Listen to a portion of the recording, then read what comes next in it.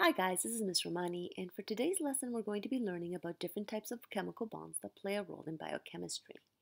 We will also explore the topic of molecular polarity.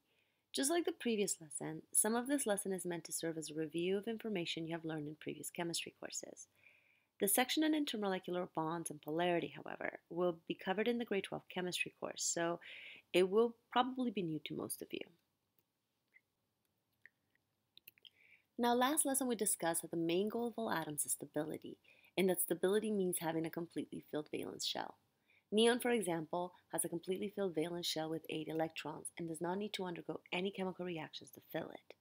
Oxygen, on the other hand, has 6 electrons on its valence shell, so it needs 2 more to have a completely filled valence shell with 8. Oxygen is not stable, but it can actually gain stability by either gaining those 2 electrons from other atoms or by sharing some of the ones it has. Essentially, what happens during chemical reactions that form chemical bonds and that form compounds. So, when atoms interact with each other to fill their valence shells, they will form chemical bonds. There are two main types of chemical bonds: ionic bonds, that are formed when electrons are transferred from one atom to another, and covalent bonds, that are formed when electrons are shared between atoms. Let's review ionic bonding first. Ionic bonds are formed when electrons are transferred from metals to nonmetals. But why do metal atoms lose electrons and nonmetal atoms gain them? Well, if we go back and look at a section of the periodic table of elements, we can see that the metals and metalloids are on the left of this line and the nonmetals are on the right. So then metals have 1, 2, or 3 valence electrons, while reactive nonmetals will have 4, 5, 6, or 7 valence electrons. All of them want to fill their valence shell in order to be stable. For nonmetals, to completely fill their valence shell, they would then need to gain the missing electrons. Let's take, for example, fluorine. Fluorine has 7 valence electrons, so it would need to gain 1 more valence electron in order to have a completely filled valence shell with 8. Or let's take oxygen, for example. Oxygen has 6 valence electrons. So oxygen would actually need to gain 1, 2 valence electrons in order to have a completely filled valence shell. Now the story is a little bit different when it comes to the metals though, because it would be much easier for them to lose the 1, 2, or 3 valence electrons they do have than it would be for them to gain 5, 6, or 7 valence electrons that it would take for them to completely fill their valence shell that they have.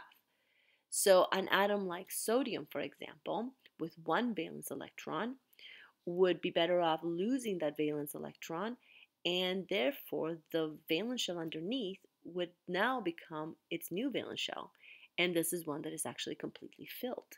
So now sodium has become stable, not by gaining 7 valence electrons, but by losing a single one and exposing the valence shell underneath in order for that to become its new valence shell. Now, for atoms to lose electrons, they have to be gained by other atoms. So for an atom like sodium to lose its electron in its valence shell, though that electron has to be gained by another atom, like say for example fluorine, that needs a valence electron. So metal atoms lose electrons by transferring them to nonmetal atoms. Now take a look at what happens to the atoms when they lose or gain electrons. As you can see, the metals become positively charged and the nonmetals become negatively charged. And that is because electrons have a negative charge themselves. So when metals lose electrons, the atoms now have more positively charged protons in their nuclei than they have electrons in their energy levels or orbitals. Whereas the atom like fluorine, nonmetals, by gaining negatively charged electrons, they now have more negative charges than they do positively charged protons in their nuclei. So we call all these charged atoms, atoms that have gained or lost electrons and acquired a charge, we call them ions. And more specifically, positively charged ions are called cations, and negatively charged ions are called anions. What actually forms an ionic bond is not so much the transfer of electrons between metals and nonmetals, but the attraction between the positive and negative ions that are formed as a result of this transfer of electrons. An ionic bond is essentially an attraction between oppositely charged ions. So remember, opposite charges attract each other. So that's what's happening when an ionic compound is formed. When ionic compounds form, there will actually be millions of positively charged ions and millions of negatively charged ions produced. So when they attract each other to form an ionic compound, they arrange themselves so that same charges are not in contact while maximizing that opposite charge contact. And this results in the formation of a crystal. So ionic compounds tend to form crystals. In water, however, ionic compounds dissociate. That is, they are pulled apart by their attraction to the water molecules. And by the way, this is something that we will discuss in more detail in one of the upcoming lessons. The thing is that when we're talking about ionic compounds in biology, we're talking about ionic compounds in living bodies because living bodies are mostly water. So ionic compounds will always dissociate in biological systems and pretty much exist within cells as ions. Now, you will learn in this course that ions, which are often called electrolytes, are very important to the proper functioning of living cells. In humans, for example, ions play a role in how we conduct energy, how we regulate our fluid balance, conduct electrical signals for both nerve signaling and muscle function. They're helpful in converting food energy into usable forms, regulating our blood pH, and many, many more. So, even though ionic bonds are not that common in living cells, the ions within them are, and they actually help keep us alive. So let me give you an example of an extremely rare condition that can happen when ions are off balance. So you've probably noticed that sweat is salty. And that is because when we sweat, we not only lose water, we lose ions as well. We mostly lose sodium ions in our sweat, but also quite a bit of potassium and some calcium and magnesium ions. So let's say you've been sweating a lot after some intense exercise. And of course, you will want to drink water so that you can replenish the fluids that you lost in sweat, which is what you should do. But in some very extreme cases, if you drink too much water too quickly, you can end up diluting the remaining ions in your body and throw off your electrolyte balance. And this could be really bad and can lead to a dangerous condition called hyponatremia. And by the way, this will only happen after intense exercise, like, for example, running a marathon, and only if water is consumed too quickly right after. But one way this can be avoided is by replenishing not just the water that is lost in sweat, but also the electrolytes. So maybe drinking a sports drink like Gatorade or um, eating something that is salty or that contains a lot of ions like potassium, like, say, for example, eating a banana. And so this way you can not just replenish the water that you lost, but also the electrolytes and avoid what is honestly a very rare condition, but that can happen, which is the dilution of the electrolytes and avoiding hyponatremia. Okay, now let's take a look at covalent bonding.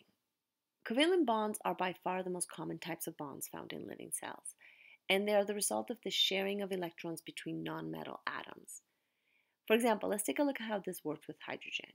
Here you see two hydrogen atoms. Each of them has a single valence electron, and the valence shell they need to fill can only fit two electrons. So each hydrogen atom only needs one more valence electron to be stable. Sharing will achieve that goal. If the hydrogen atoms come close to each other, they can share their single electrons, essentially giving each hydrogen two electrons and stability. Unlike ionic bonds, which are the attractions between oppositely charged atoms, covalent bonds are more of a physical bond, resulting from the attraction the nuclei of each of the atoms have to their shared electrons. And we often represent covalent bonds by drawing a line in between the element symbols, like this.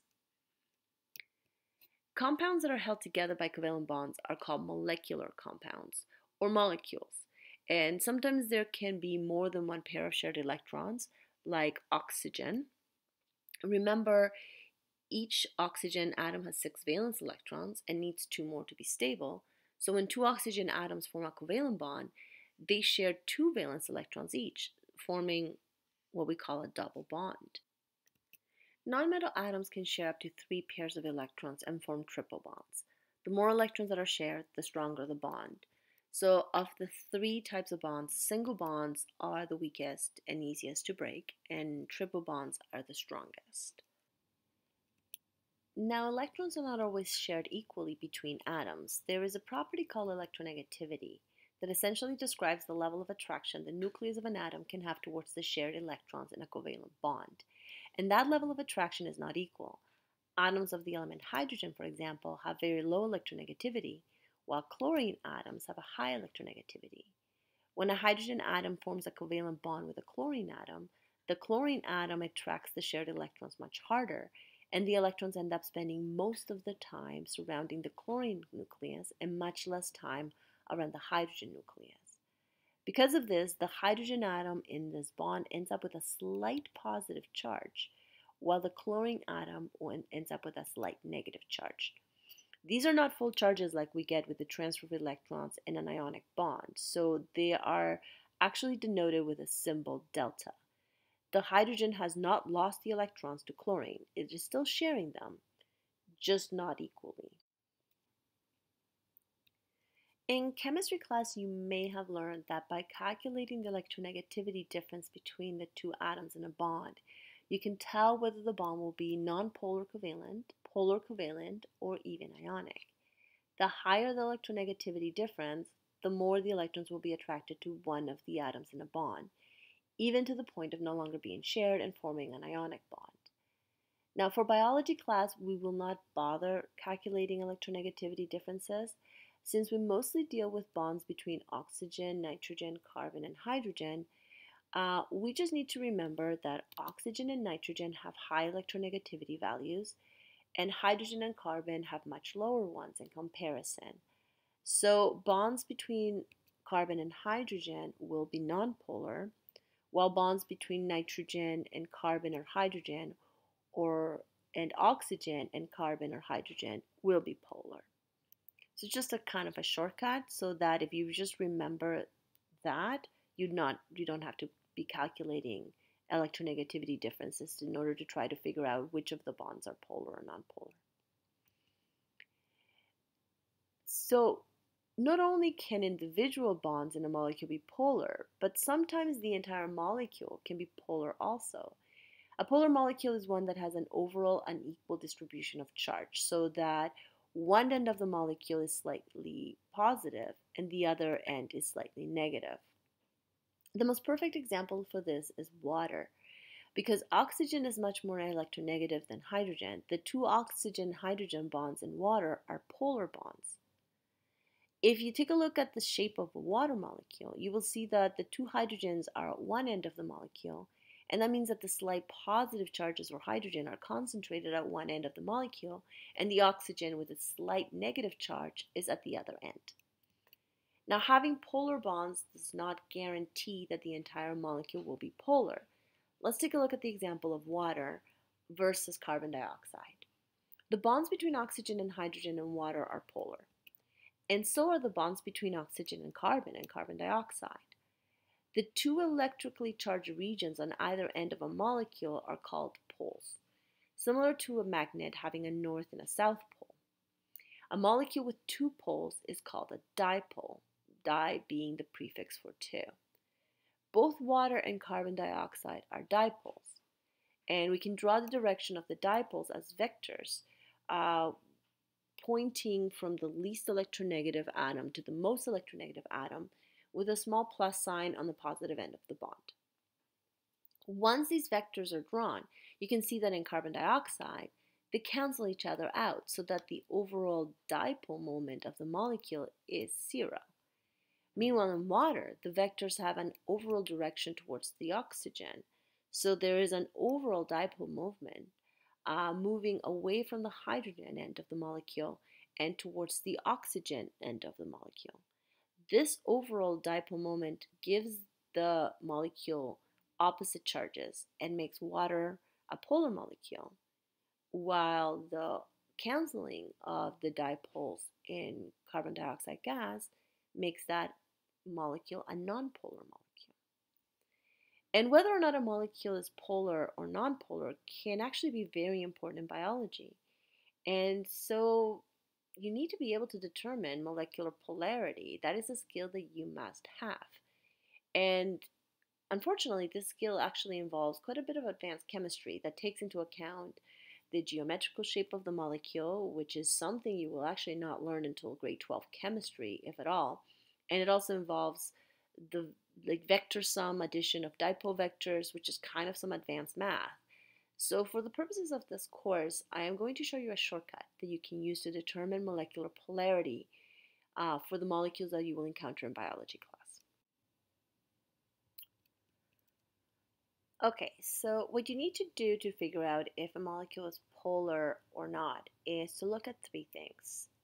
The first is the polarity of the bonds, then the number of bonds in the molecule, and then the symmetry of the molecular shape. So let's say we're trying to determine the polarity of this molecule of methane.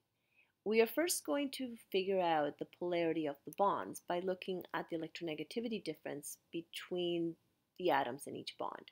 Now this molecule only has bonds between carbon and hydrogen, and we established earlier that carbon to hydrogen bonds are nonpolar. You can do the math, but the electronegativity difference is 0.4, which means that the bonds are nonpolar. So if the molecule only has nonpolar bonds, then it is a nonpolar molecule. So methane is a nonpolar molecule. Now let's take a look at a molecule of hydrogen chloride. The bonds between hydrogen and chlorine are polar. So now we have to take a look at number 2 on the list, and that is the number of bonds. And as you can see that there's only one bond. If there is a single bond in the molecule, and if that single bond is polar, then the molecule is polar. And so in this particular case, we have a polar molecule with a positive end, in this case hydrogen, and a negative end, in this case the chlorine. So hydrogen chloride is a polar molecule.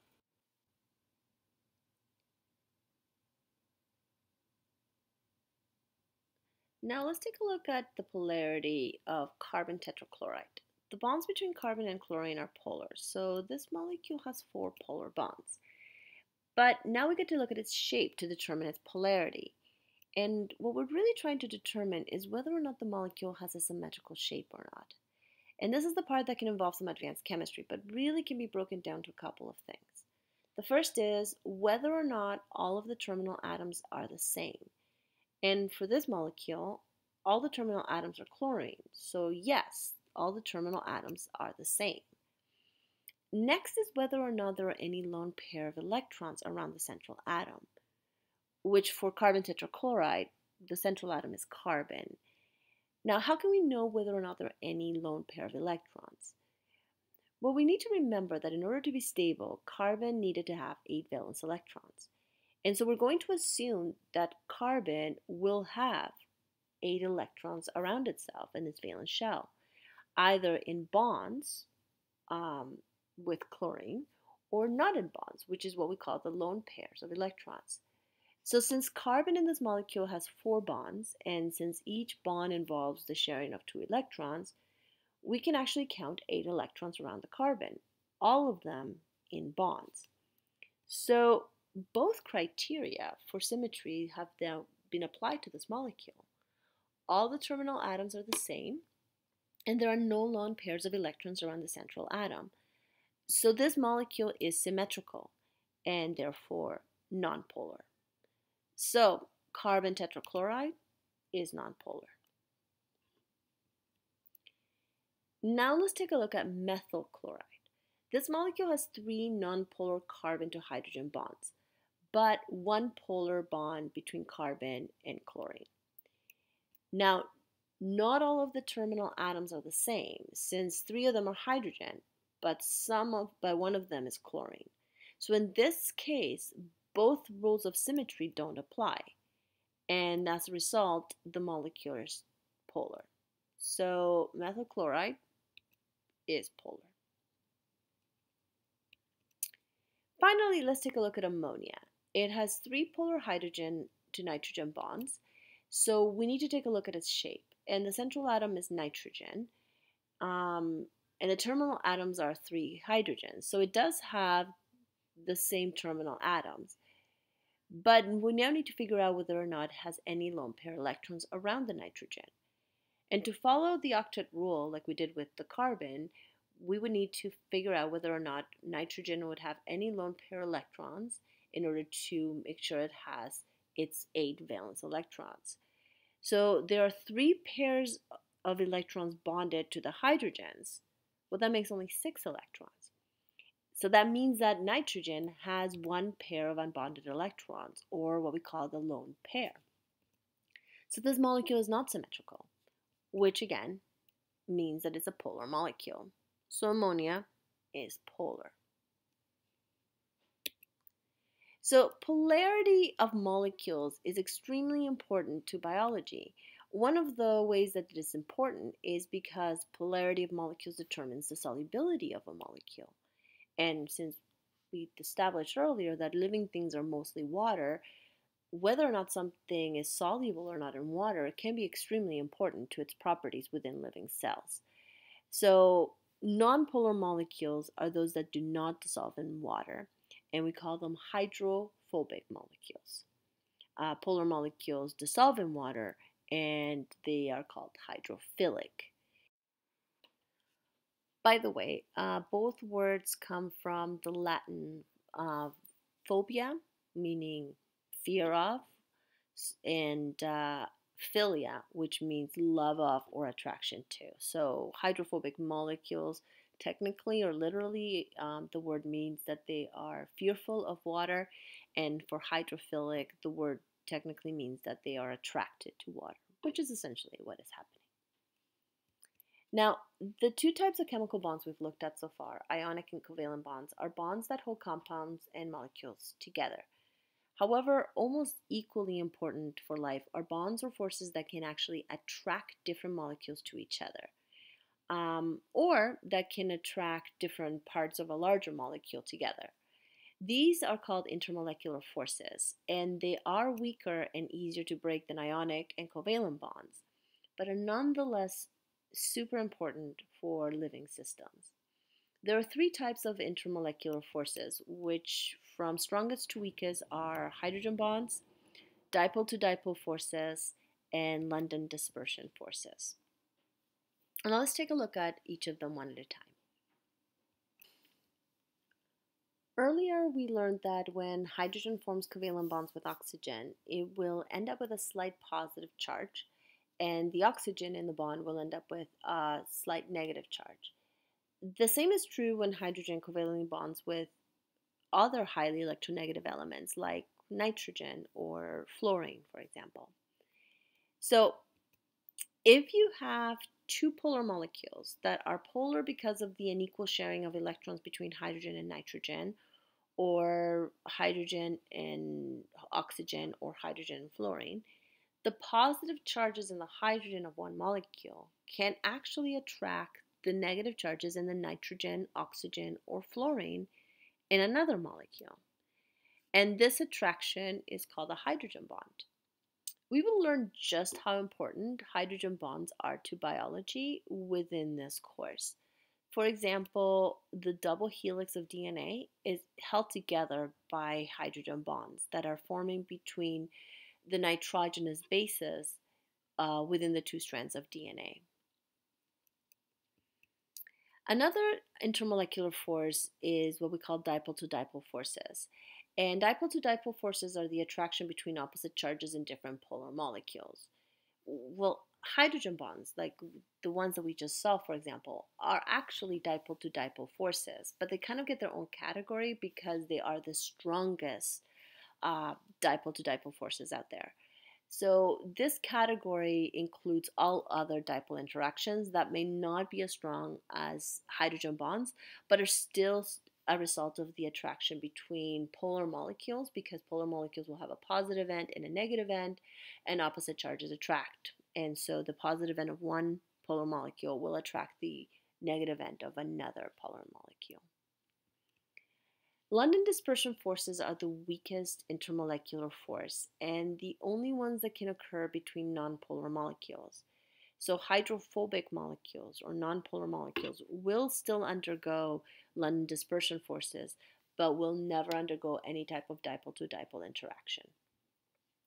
Even nonpolar molecules can form these types of attractions because they can form very temporary dipole moments, not because of an unequal sharing of electrons or having extra or missing electrons giving them a full charge, but simply because of the distribution of electrons within the atoms in the molecule.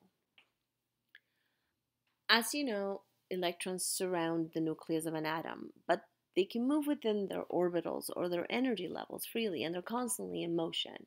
So occasionally, the electrons can somewhat gather on part of the atom, creating what is called a temporary dipole, with one side becoming more negatively charged and the other side more positively charged because of the positive nucleus. Now, this is a very temporary dipole with a very temporary unequal distribution of charge that very quickly dissipates the moment the electrons move back around the atom and redistribute themselves. But if there's an atom nearby, the while this dipole is in place, the positive nucleus can actually attract the electrons in this nearby atom and induce another dipole within that other atom.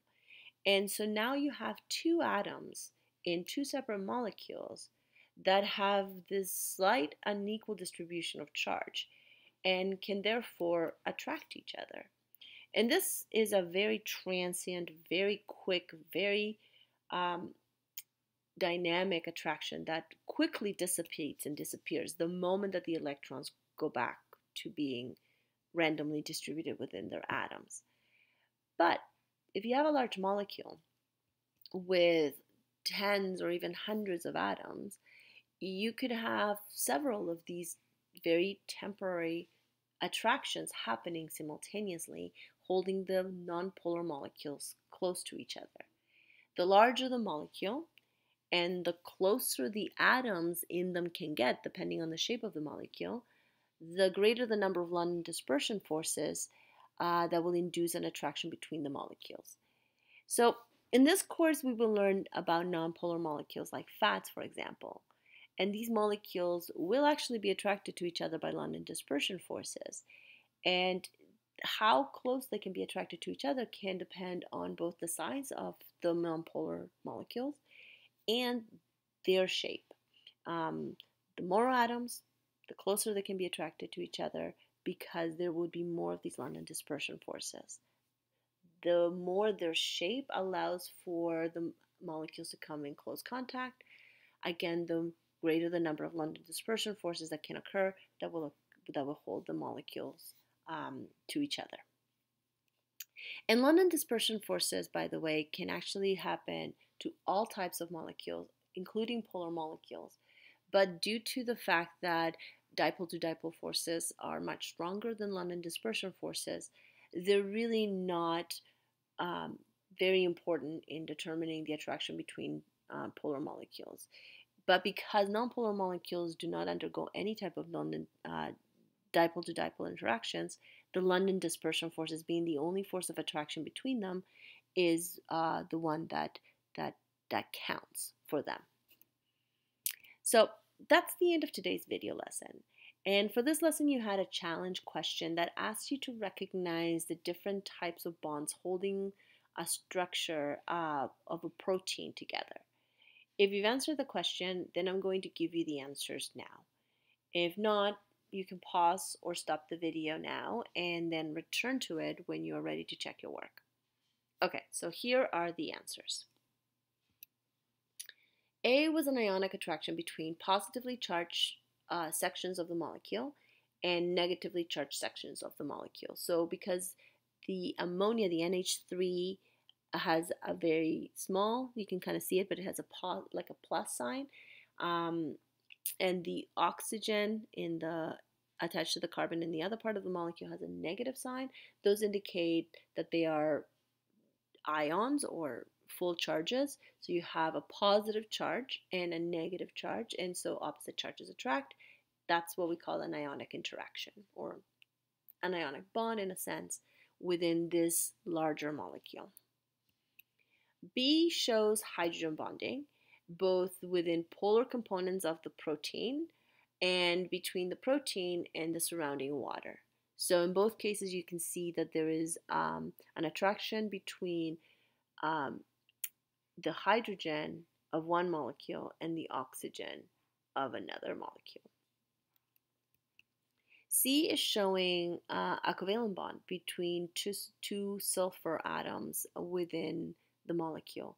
And so this is actually something called a disulfide bridge, which is actually extremely important for holding the structural shape of proteins together, and is a covalent bond right there in the protein. And finally, D is showing an attraction between nonpolar sections of the molecule. And so it has to be London dispersion forces. And by the way, there's another phenomenon at work here besides London dispersion forces, that is called hydrophobic interactions, because not only are the nonpolar sections attracted to each other by these weak London dispersion forces, but they're also repelled by the water that surrounds the cell. And this is what we will always find when you have a protein. The nonpolar sections of proteins are on the interior of a molecule, as far away from water as possible. And you didn't obviously know about hydrophobic interactions, or I hadn't quite, given that as an option for this activity. So, London dispersion forces was the correct answer, but I also wanted to mention that hydrophobic interactions do play a role, a very important role, in determining the molecular shape of proteins. So that's the answers right there, and that's the end of the video. Don't forget to complete your quiz for this lesson, and I will talk to you soon.